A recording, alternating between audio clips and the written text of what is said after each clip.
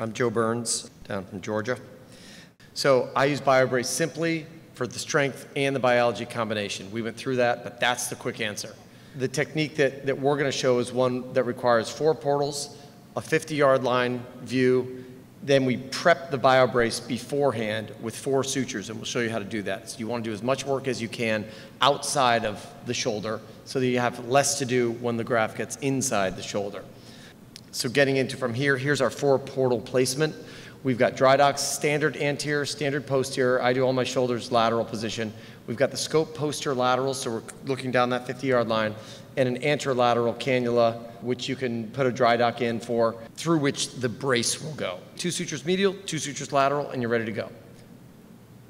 This is a short-tailed interference knot, and this is how we tie it. I want everybody to understand how to do this before we leave today. This is Dr. Joe Burns. We're going to show you the technique for making a short-tailed interference knot or stick knot, which we use to manage grafting for rotator cuff repair augmentation. You take your suture here, and we're going to do a 4+1 technique, which is basically 4 throws. 1, 2, 3, 4. Set that there.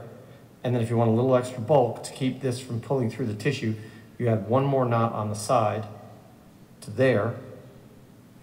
And then you just cut the tip off and leave about 6 to 10 millimeters on the end. And we've got our short-tailed interference knot.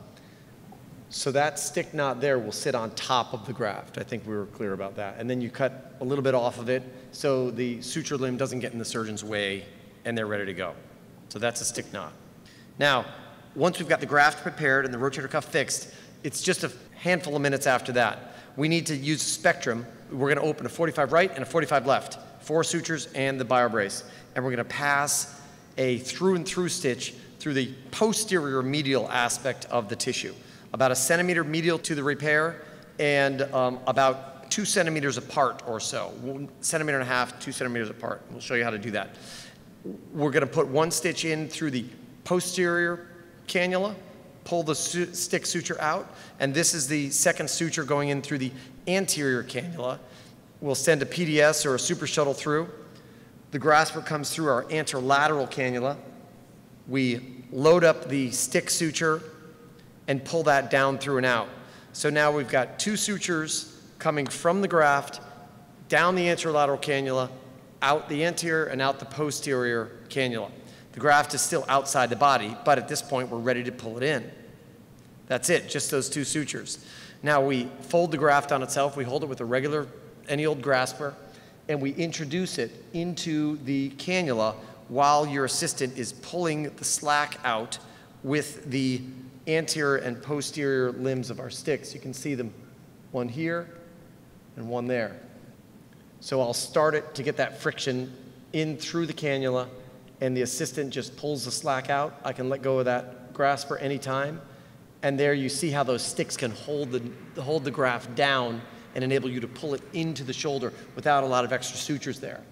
So now the graft's in, and it's temporarily fixed medially. So the next step is going to be to grab each one of those sticks and tie it. 2 ties, that's it. To control and pull the graft into the shoulder. Once this graft is in the shoulder, we can grab the stick knots and tie them down as standard knots.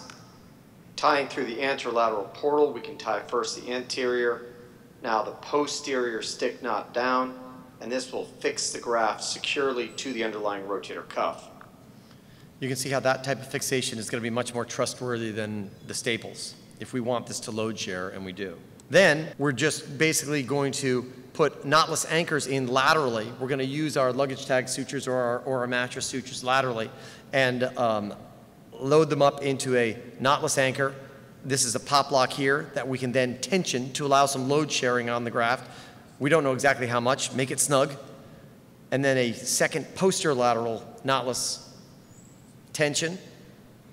Lock it, cut it, and this is what it looks like when we're done. This is a spanning graft over the top of our primary repair. So tips and pearls, stick knots, another name for it is a mulberry knot. If your surgeon says, hey, is that like a mulberry knot? Yes, it's the exact same thing.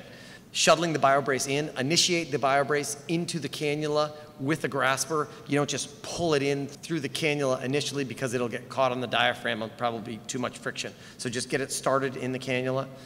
Suture placement, those medial sutures, about 1 centimeter medial to the cuff repair edge and about 2 centimeters apart from anterior to posterior. Suture management we just talked about. CONMED products used, very similar, BioBrace, 4 hi-fi sutures, 2 stick knots, spectrum right, spectrum left, 3 dry docks, suture shuttle, and pop locks or knotless anchor laterally.